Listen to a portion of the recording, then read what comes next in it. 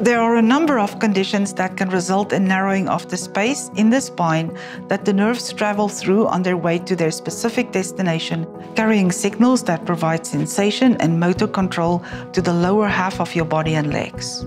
When that narrowing, which we call stenosis, gets to a significant or critical level, patients might experience symptoms of pain, muscle weakness, numbness, or cramping. Commonly, when the narrowing is in the central canal where the nerves are traveling, multiple nerve roots can be involved. Patients often describe symptoms that are worse when they are standing upright or walking for a particular distance.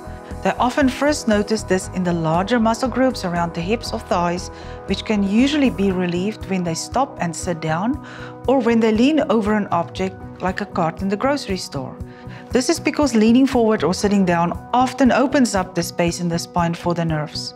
If your CU orthopedic spine provider suspects that this might be occurring in your situation, we would start with a neurological examination to determine any functional loss and X-rays to evaluate the alignment of your spine.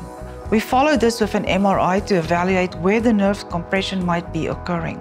Once we've made a diagnosis, we would start treatment with non-operative options such as physical therapy or injections, depending on the severity of the symptoms.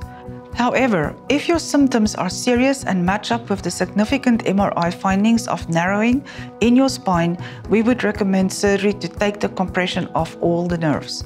Any weakness of the foot or the knee is an indication for early surgical intervention.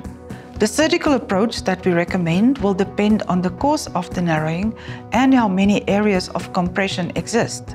In addition, the specific type of surgery that we recommend depends on your particular symptoms, goals, and expectations.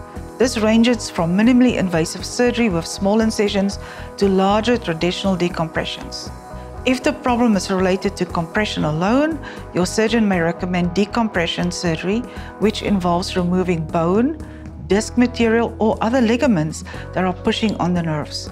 This may be augmented with non-fusion devices to maintain the height once the foramen has been opened and the nerve compression removed.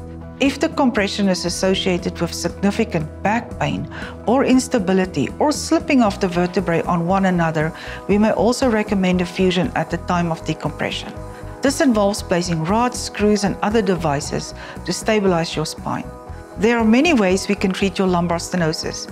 Your first step is to meet with a CU orthopedic spine provider for an evaluation so we can work together on the right treatment plan for your unique case.